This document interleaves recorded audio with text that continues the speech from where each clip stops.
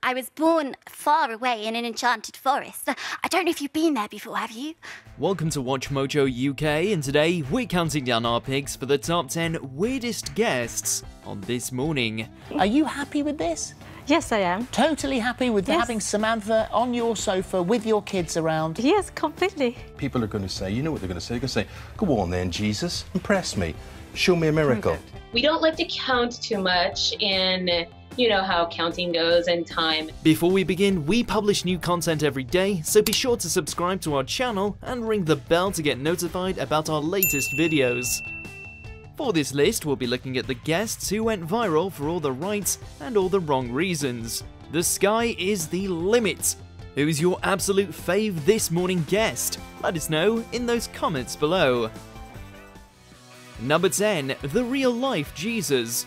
Yep, a real-life Jesus, or at least that's what he thinks, graced us with his presence on This Morning. What do I call you? Do I call you Jesus, my Lord? What do I call, or AJ? Definitely not my Lord. I'm nobody's Lord. AJ Miller and Mary Luck, aka Jesus and Mary Magdalene, went on the show to announce the second coming, and they were very, very, very serious about it. Well, I've been telling people ever since I realised, which was nearly 10 years ago, it's just now there's more media interest, I suppose, than there was before. Mary even claimed she was there when the real Jesus was nailed to the cross, and that AJ was in his 30s when he got a weird suspicion that he might actually be Jesus Christ. He also tells us he has memories of someone putting nails through his feet, and that was the final convincing that he needed. Memories of my life, of what happened in the first century, my death, yeah. They were your resurrection. Number 9. The couple that drank their own urine. Drinking bodily juices isn't a novelty thing, but it definitely is pretty weird. This couple claimed that drinking a little, or actually a lot of urine every now and then isn't bad. In fact, they insisted that it gives them energy. Everyone else would probably just drink a cup of coffee or have a smoothie in the morning, but not these two. Oh, you've already had this is your second day. How many are we in? This is my second. Wow, John just didn't mess around with that at all. They claimed that their preferred choice of drink actually made them have whiter teeth and brighter eyes. Well, not really sure that's convincing enough for most people. Hard pass. You just down yours in one, do you? You get it down the hatch? Tastes like the coffee I've just drank. Does it? Number 8. The woman that claimed her family got kidnapped by a UFO. A follow-up study by the Air Force stated that this was a bona fide sighting, not just a blip on the radar screen. In 1961, Betty and Barney Hill became pretty popular after claiming they'd been abducted by aliens who conducted experiments on the two.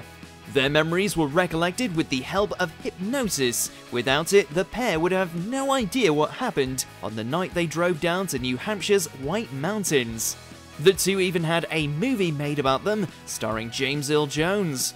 More than 50 years later, their niece, Kathleen Marden, is determined to continue to tell their story. These non-human entities actually touched the dress. Is it of this planet? If you want to know more about Kathleen's tales, you'll probably be happy to learn that she wrote a whole book about her family's UFO abduction.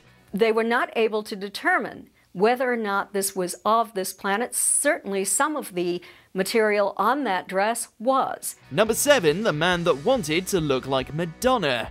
We all have an idea of how we want to look, and some go to the extremes to look like their favourite starlet.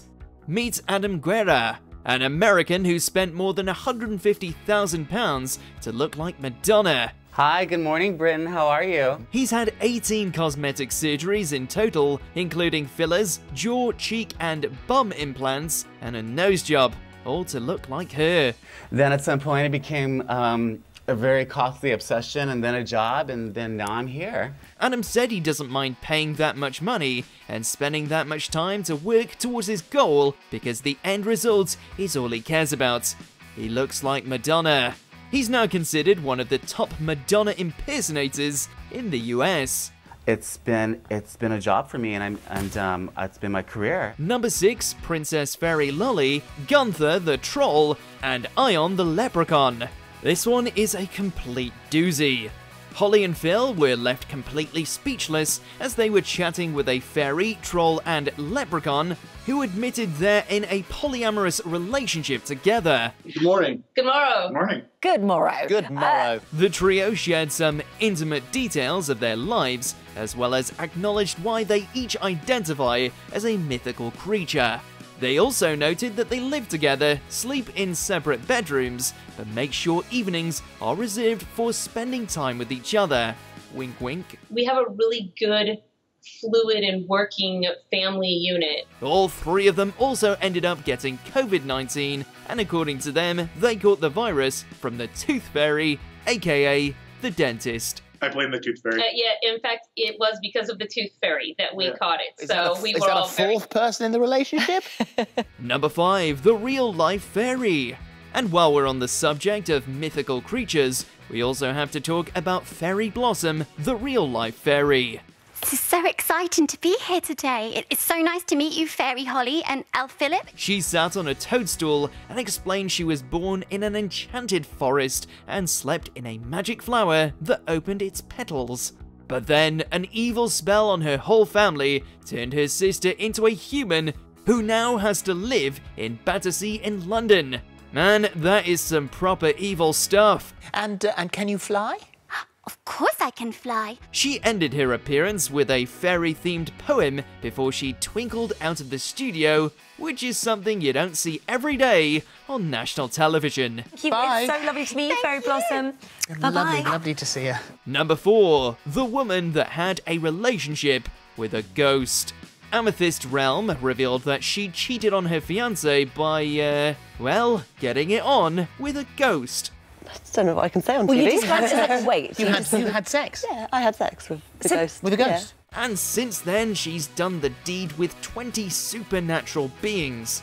The relationship carried on for 3 years, but she had to stop after her husband apparently caught a shadow of a man on top of her. You say, because since your first sexual encounter with a spirit, you haven't had human contact in that way. Since the appearance, she's gotten engaged to the ghost, who proposed after they'd taken a trip together to celebrate their 9-month relationship. Unfortunately, their relationship didn't last long. So once you go ghost, you never go back? Pretty much, yeah. Number 3, the couple that drank each other's blood. Did you know that there's a community of around 15,000 real-life vampires based in the UK? Piretta Blaze and Andy Filth came onto This Morning to discuss their vampire lifestyle, which includes drinking each other's blood. You're pretty much connecting each other's souls. There's nothing you can do that's more connecting that. The exchange of blood typically occurs in the bedroom. However, Piretta noted that she's also been a part of mass gatherings that practice drinking their own blood. But don't worry, these vampires have no interest in humans and stick to the vampires within their community. So there's a rare chance a real-life vampire will randomly want to share that kind of drink with you. I don't see it making me feel sick. I find, you know, blood doesn't have a taste, like you're not going to lick in, it's going to taste like strawberry. Number 2, the woman allergic to Simon Cowell. You either love or hate Simon Cowell, the man responsible for the careers of some of our fave artists. Michelle Hall took her sentiments to a whole new level after she admitted she's actually allergic to Simon. Just so frightening. It's when he looks, I just can't watch him. She was actually prescribed medication for her phobia. Eamon and Ruth wanted to see what this allergy was all about, and they showed Michelle photos of Simon, all while keeping an eye on her heart rate. Let's just say Michelle didn't take those photos really well. What is so bad about what's that making you feel like? It's just say. I'll stop now. I'll stop. The phobia was officially confirmed by a doctor. Wonder how Simon feels about this. Because it's our view that she's had a traumatic experience of some sort, and Simon Cowell's been on the TV and she's linked that experience to Simon incorrectly. Yeah. Number 1, Samantha, the robot. Meet Samantha, the robot created by Aaron Lee Wright. She's not just a regular robot, she helps out Aaron and his wife in the bedroom when they do, well, you know. We've turned her off. Yes.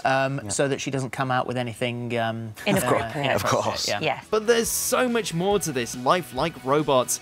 Aaron claims she has a family mode and was programmed to be able to crack jokes, tell fun facts, share stories, and much, much more. Well, I had 2 children myself, and they actually... Samantha has a family mode, which it's impossible to What, take... she's going to read the kids a bedtime story? Of course, Holly and Phil weren't really on board with the whole thing, and neither were the critics, who said that this is just taking it one step too far. This is not real. She is not called Samantha. She's a piece of whatever you've made. Do you agree with our picks? Check out this other recent clip from WatchMojo UK, and be sure to subscribe and ring the bell to be notified about our latest videos.